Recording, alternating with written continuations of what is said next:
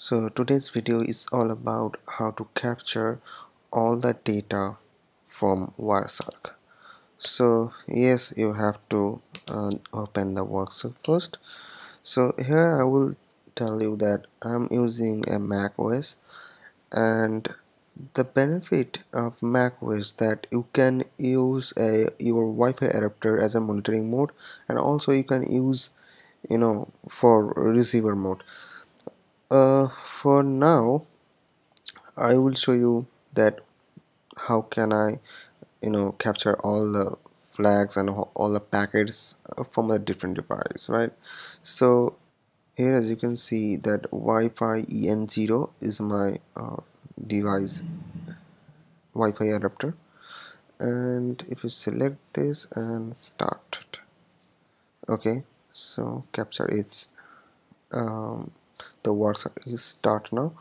Now if you want to search a particular device like your mobile phone or tablet, the first you need to know that IP address. So how you will know the IP address of the device? So then you have to log in your Wi-Fi router. As usual, the type your router gateway and use your admin username and password. Mine is a little bit different, and just log in here and go to DHCP option and DHCP client list.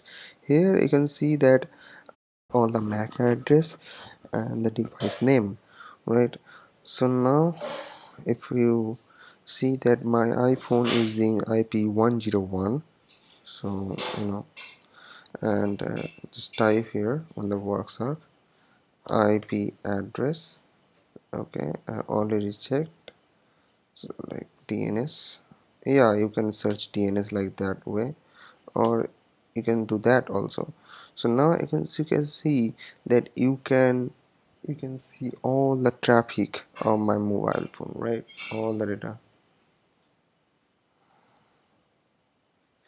Yes, this is your destination IP address, and also if you break it down, you can see some flags or data. Maybe click here, answer mean the my mobile phone request some website IP address from the DNS server, and here is the answer from my DNS server. And as you can see, additional route option. Okay, let it expand a little bit more, so you can see Apple mode v2.tcp.local. So here you can find out so much information about that, so don't worry. So how can you set up like this? So first of all, you need to know that Wi-Fi password. Yes, I know that you know the Wi-Fi password, but still I need to show you something. If you open your Wi-Fi admin page, go to wireless and wireless security, where you can set your Wi-Fi password. And here, as you can see, my version of wireless password is WPA-PSK. This is the old version. The newest version is WPA2 PSK. Okay, so by default, the Wi-Fi router uses a new version of encryption, but for testing I'm using WPA-PSK. But why?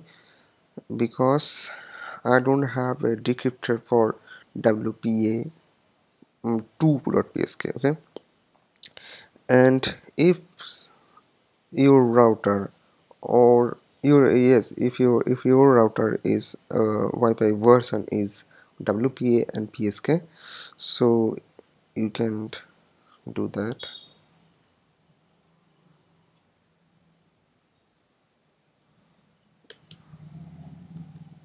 Just type Wireshark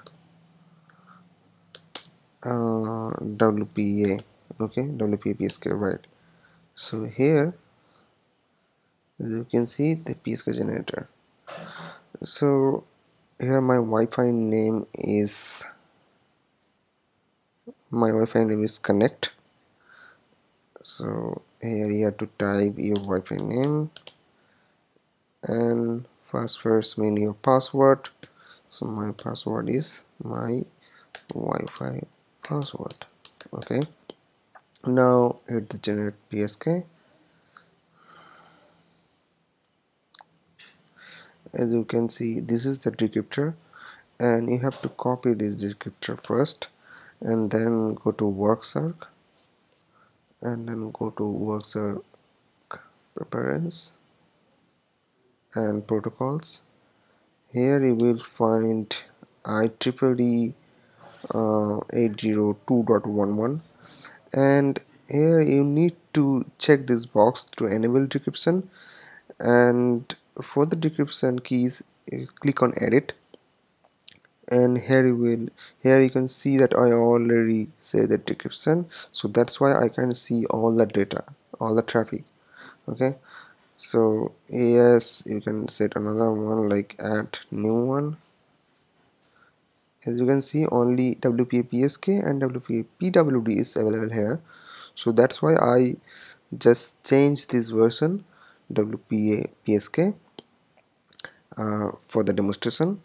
Okay, so now if you click here and just paste the encryption like this, and then click OK. I'm not going to do that because I already set this encryption, and click OK.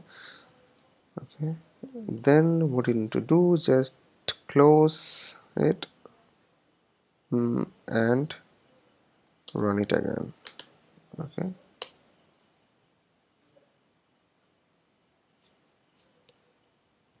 there we go. Yes, same thing you can do.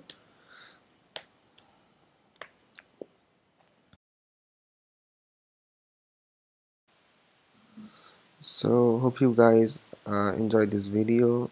Yeah, you can test this thing at your home for fun, you know. Yeah, just thanks for watching. If you don't understand this video, just comment down below, so I can help you. Yeah, uh, thanks for watching. Bye.